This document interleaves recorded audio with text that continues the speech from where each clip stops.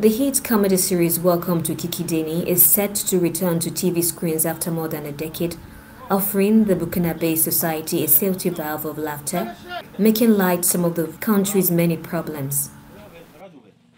Diallo Glaise, actor and director, admitted she was very moved to be completing the project.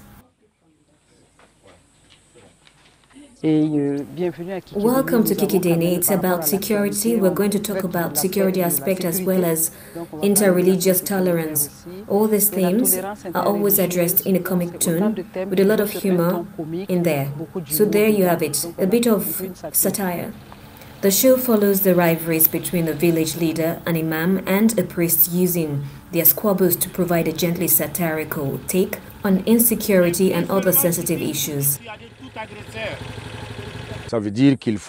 We need to think carefully about the script and its content, and not to treat it just for the people of Burkina Faso, but open it up to the rest of the world, because all the problems raised here are ultimately universal problems.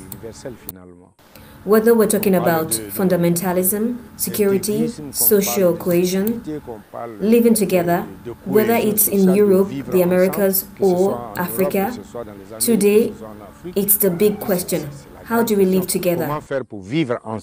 According to Yvette Meda, who plays the role of Kikideni's priest, the three characters at the heart of the plot bicker over their differences, but always find a way of coexisting. We're talking about the big rivalry that is simply human between these three entities: the chief, Ladji, and the priest. But at the same time, we're proving that we can live together, that difference isn't an hindrance but rather an asset.